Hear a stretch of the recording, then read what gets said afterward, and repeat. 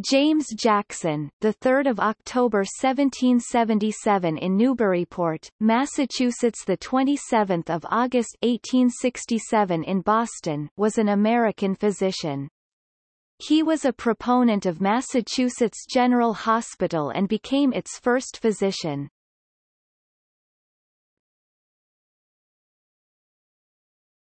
Topic: Life and career. He was the son of Newburyport merchant Jonathan Jackson, who had been a representative of Massachusetts in the Continental Congress.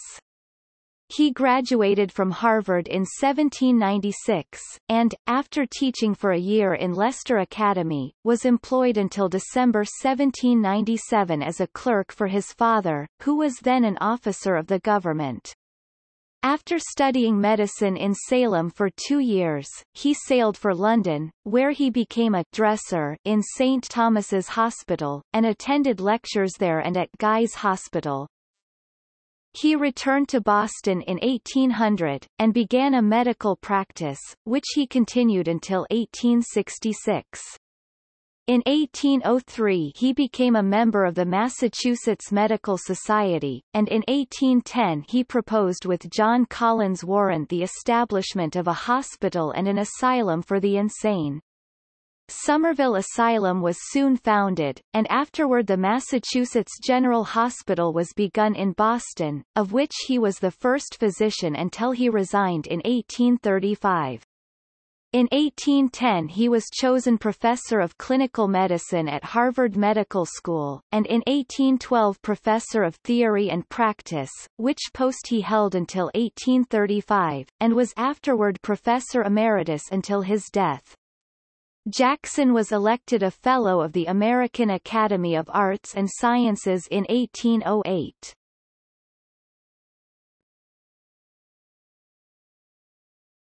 Topic: Family. He was the brother of Lowell, Massachusetts, industrialist Patrick Tracy Jackson, and Massachusetts Supreme Court Judge Charles Jackson. Among his students was Oliver Wendell Holmes Sr., who married his brother Charles's daughter Amelia Lee Jackson.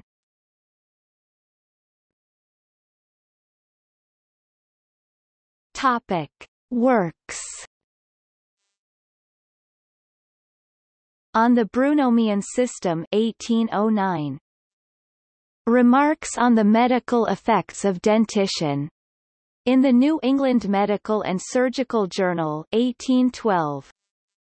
Eulogy on Dr. John Warren 1815. Syllabus of Lectures 1816.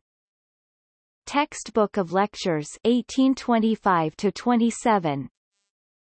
A memoir of his son, James Jackson, Jr., who died in 1834. Letters to a Young Physician, 1855, 4th ed., 1856. He also published articles in the Transactions of the Massachusetts Medical Society, of which he was elected president several times.